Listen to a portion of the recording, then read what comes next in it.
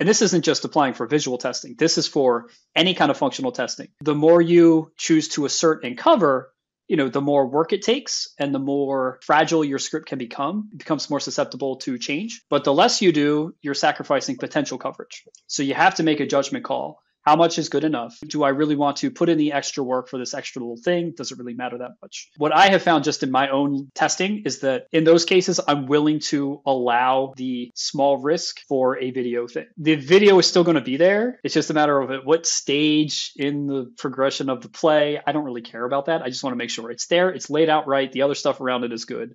And that, simple kaboom snapshot call either on the page or even just like that region is usually good enough for me.